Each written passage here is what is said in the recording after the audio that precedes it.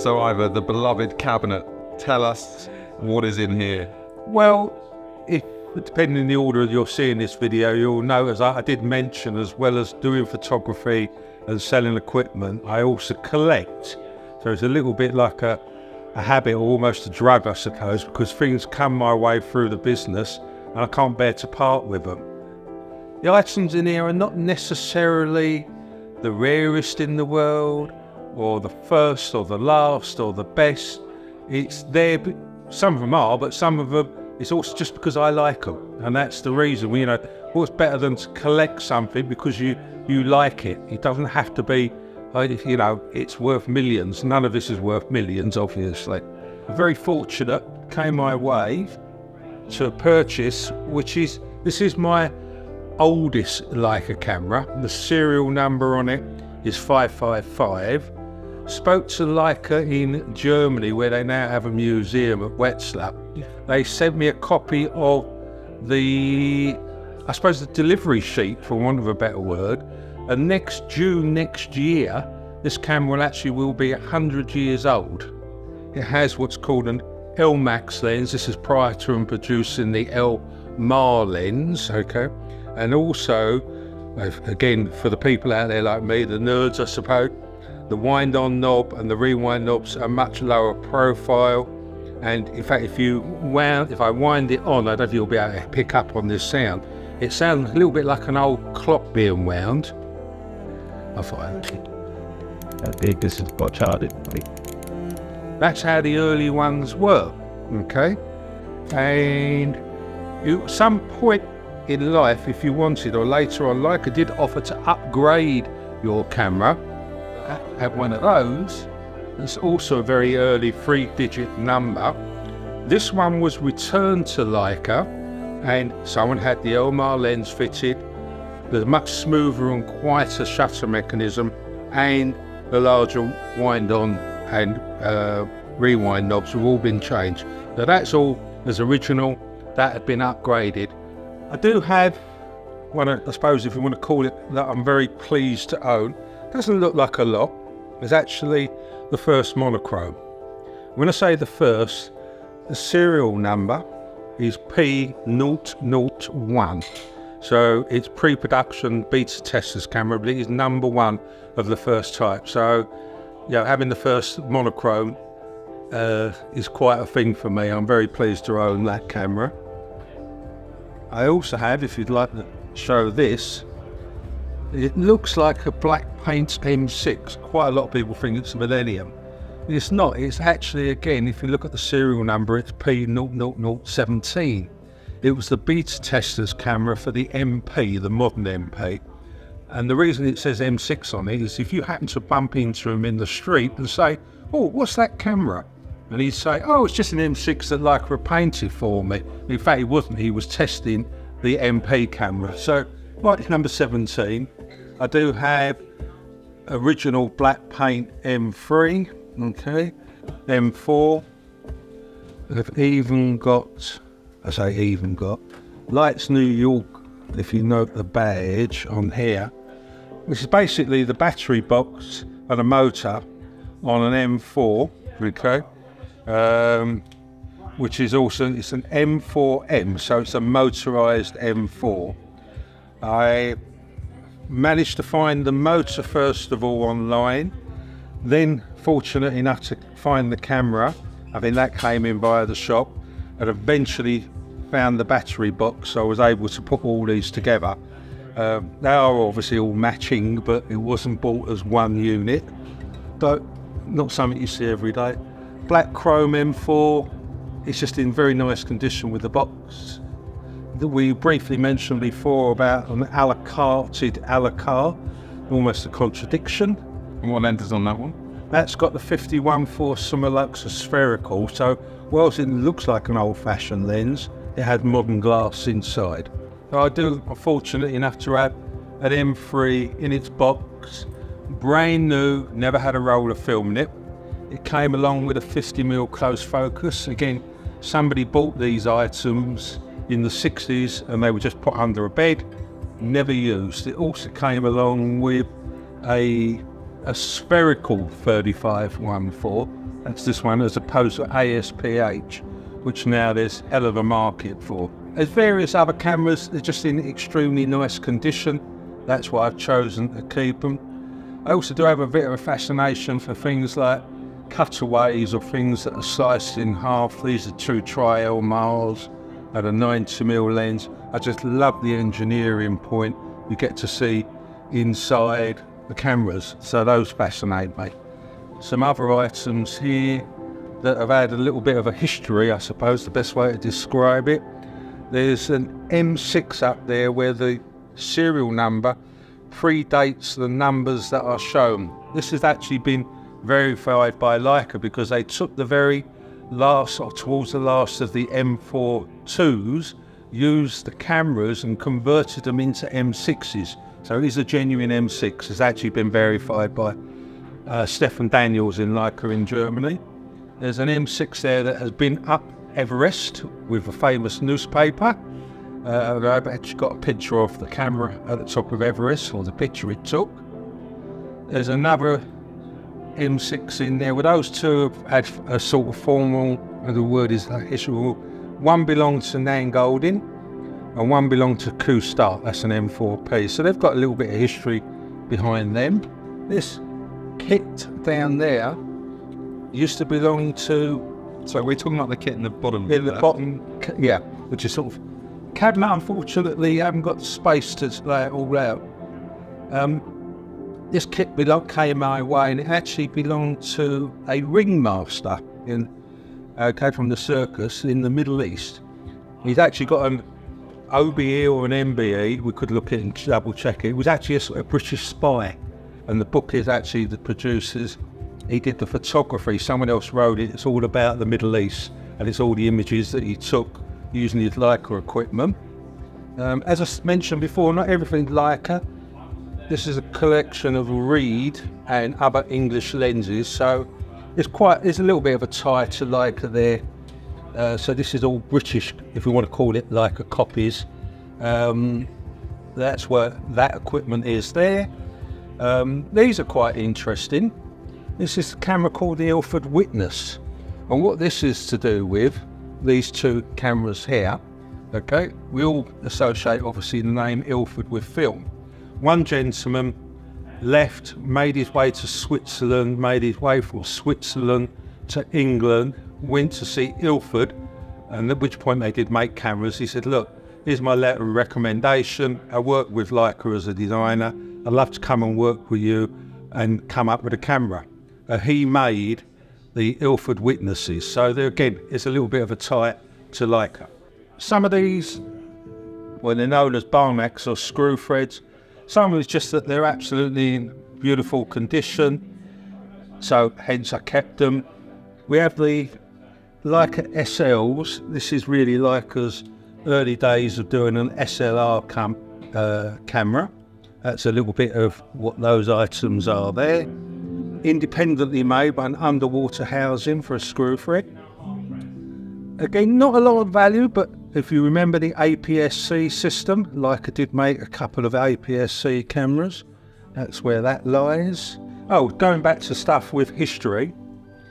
This is a Leica 3. The gentleman that owned it had been up Everest. This camera hasn't actually been up Everest. He actually did lose his equipment. It was then on another expedition. This is the camera and the box that was sent to us, a survey ship that Leica sent to him from the factory and supplied him with a replacement camera to replace the one he lost. And what's this like a meter you've just picked up? What is that? Well, again, obviously, I say obviously, these cameras never had light meters in them in their day. Leica themselves didn't make meters. They had another people like Western Master make them, so it's an independently manufactured meter, but it says Leica meter on it. So not made by Leica, but it's correct period to that camera. It didn't come with this, but I just thought I'd keep it because it matches nicely. A lot of people say to me, why have you got a walking stick, in fact 3 of them, in your cabinet? These are crazy. I don't know why, in a way, they're not even made nowadays, but if we screw it, there is actually a tripod inside, and likewise inside this one as well. So we have two tripods. There's an old British one here, but obviously you can see that's a tripod when you unscrew the handle. But these were quite clever because you wouldn't necessarily realise. But who makes these? Without me actually looking at the details, I couldn't tell you. I'm pleased there's something in here you don't know. But Yeah, I haven't read it up, but it's nice because people just sort of throw customers out like, why have you got two walking sticks in your cabinet? There's your answer, because they're tripods. The current 35mm Monochrom Apo. So when the first of these were distributed and sent, just by pure luck and coincidence, okay, it's the first one off the production line. So the number itself, okay, isn't one that ends 0001. I mean, I don't know if you can catch it in there, but yes, it is number one off the production line. That was just pure luck that it arrived here. Needless to say, with a bit of persuading, Frank relinquished it and I got it back, but Frank knows I don't ever want to sell these things, so very fortunate to have number one of, which is obviously a current lens. That's that. Okay. Terry O'Neill, great British photographer. You name a Hollywood star, Terry has photographed her. Okay. In honour of this, Leica just a few years ago decided to make a special edition Terry O'Neill camera, which is the MP. They recreated his signature, as you can see there. Originally, we were actually going to make 50 of them, but it transpires they only produced 35. It's actually also got a 50mm 1.4 Summilux aspheric on it, and they're all numbered. It's a bit of a long story, I won't go all the way around, but basically this is number one of 35. It also comes with the Audrey Hepburn print, so I was, again, very fortunate to end up with number one. Some people might be familiar with, I mentioned before briefly about a Millennium M6 camera. In the year 2000, Leica decided they would make 2000 cameras, numbering them 1 to 2000. They'd also supply it with 3 different lenses, and you'll be able to then get the matching number of your camera to match in the lenses. And as I say, there was 2000 in black paint. For the Asian market, or Japanese market, they also decided to make 300 green versions of them. There was no, as far as I'm aware, there was no lens to match it. Yeah, so it's an MP, but instead of being in the black paint finish, it's a green finish, and this off, I don't know what colour you'd call it, off green or whatever, on the leatherette. It's actually number 242 of 300.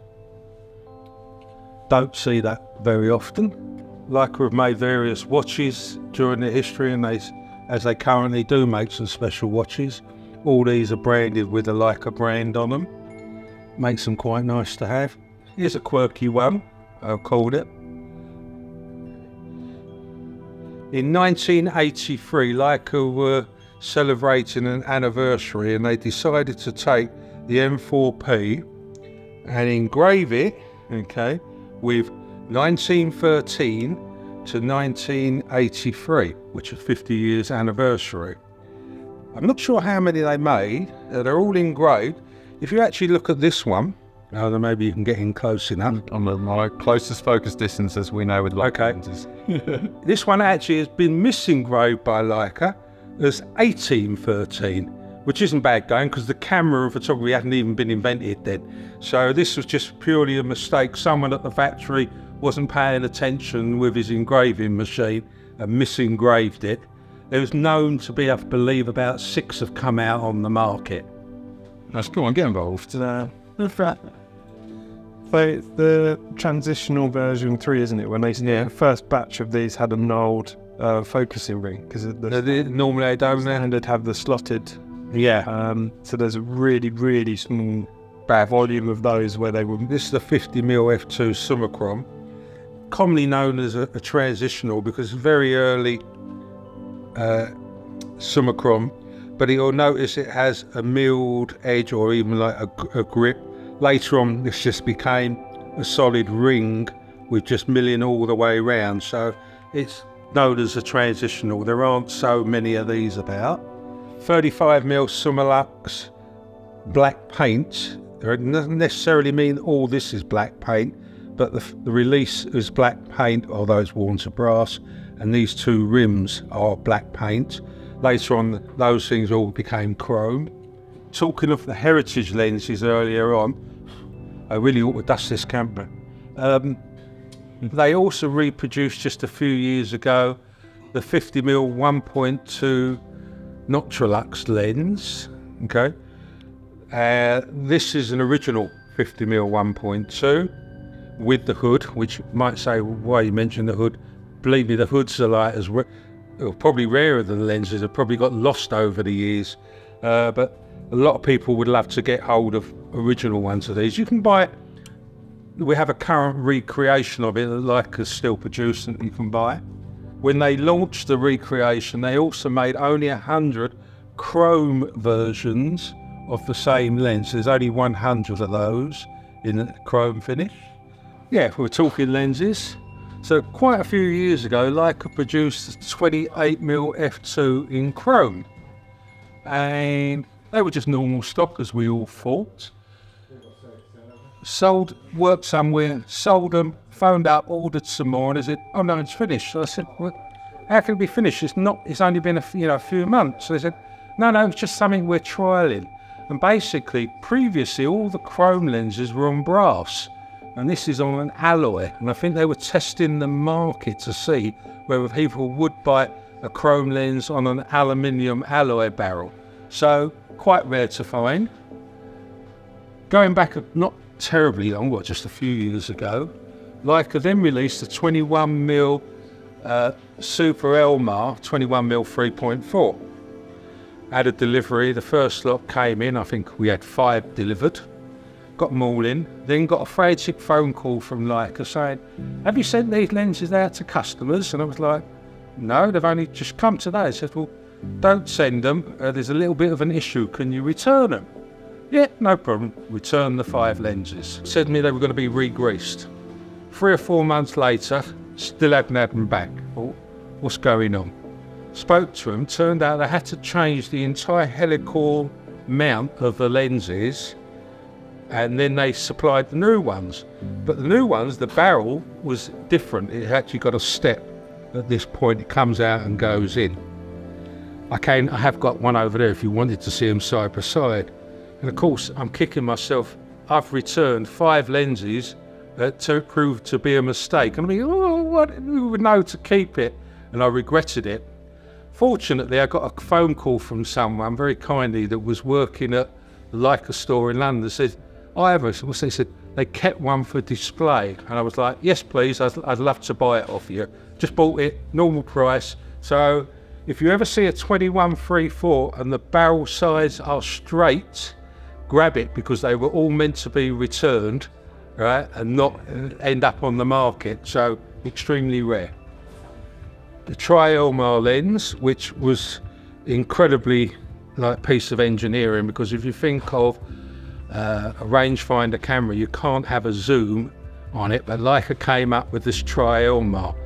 As I showed you earlier on, we'll just grab one. Get out this one. Internally, the design and the work to get this to change the bright line frames was a nightmare for Leica. They made approximately 400 chrome versions of it. They do turn up from there and again, but hence when one came my way, I decided to keep it.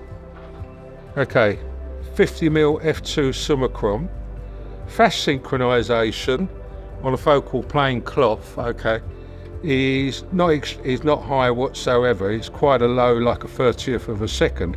Of course, if you're trying to do flash photography and you want something faster, that's really difficult. So Leica produced a lens that would then couple to the body. This coupling is not the original, unfortunately. It obviously got separated. But there is a flash PC socket on the side, okay, and there is a contour shutter inside the lens itself. Okay, so the idea being, when you would fire this button, it would fire the lens would fire, PC socket would go off, but you could basically fire a much higher flash sync speed of 100th and 200th of a second, as opposed to the 30th of a second. So there's only about 400 of this lens in existence. There we go, that's better. And there we go.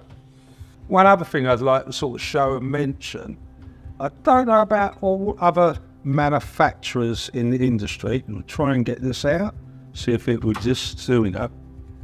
Okay, it's a wind-on mechanism. Okay, I don't know if it's primed. It's quite a palaver, but you could fire the shutter, wind it on, okay, and take pictures. So it's almost like a motor drive or a remote release. I think Leica, as a manufacturer, probably made more quirky accessories than any other manufacturer. Again, there are books that show you some of the most insane little accessories. Other manufacturers probably just didn't make it, you know, or certainly didn't make the volume that Leica made. So that's really, if you like, a little tour of the museum of red dot cameras. I hope you enjoyed it, and anytime you're passing and you're in London, please come in, and I'm more than happy to show you this. Be warned, you probably won't get in and out in a minute or two. That's the only thing. And if I show you my iPad, run.